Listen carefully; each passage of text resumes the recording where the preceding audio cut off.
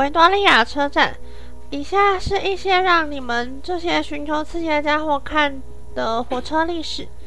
由于城市中建立了许多火车站，因此西敏区成为铁路竞争中的兵家必争之地。最后，维多利亚车站在1862年建立。这个车站由2个部门组成，且由2家不同公司加以营运。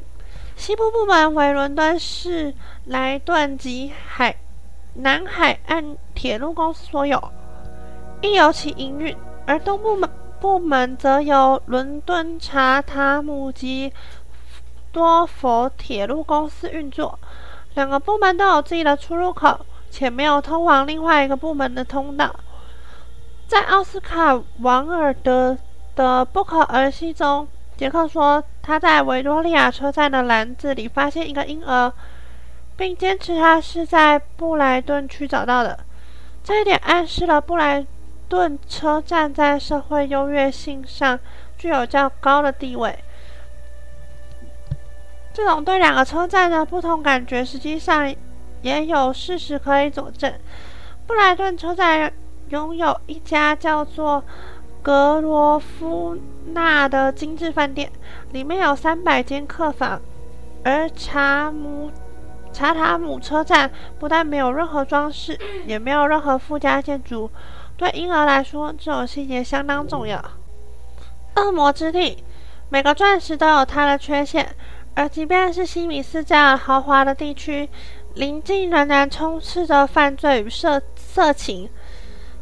托特西区，也就是恶魔之地，如同查尔斯·狄更斯所形容的一样糟糕，连警察都不愿走过。这个区域糟糕的让这词在1850年代广为人知。据悉，这个区域之所以如此残破，是因为这原本是西敏寺僧侣用来接纳犯罪与躲债者的庇护区。另一个可能的理由就是，这土地对西敏寺的富人来说是块充满疾病而令人讨厌的湿软沼泽温床。不管是什么原因，贫民窟都是这城市许多人想要去除的污点。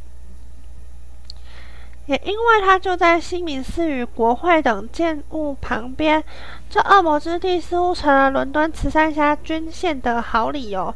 不像白教堂区距离太远而没有人注意。狄更斯在年轻担任记者时就写了非常多关于恶魔之地的文章。在1847年，他与百万富翁安吉拉·伯德特·库兹为了恶魔之地的妓女成立了乌拉尼亚小屋作为安全屋。传教士们也不断在此区事工，希望宗教能让他们不再贫穷。而慈善家艾德琳·库珀也在沙夫茨伯里伯爵的帮助下购买了恶魔之地的一家酒吧，并将它转作为收容附近孤儿的学校。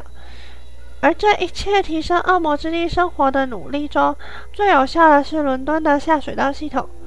下水道系统有助于将此区的沼泽积水排放出去，让这块土地瞬间成为房地产投资的热门地区。维多利亚街就是从恶魔之地而来的，而原有居民则搬到新建的社会住宅。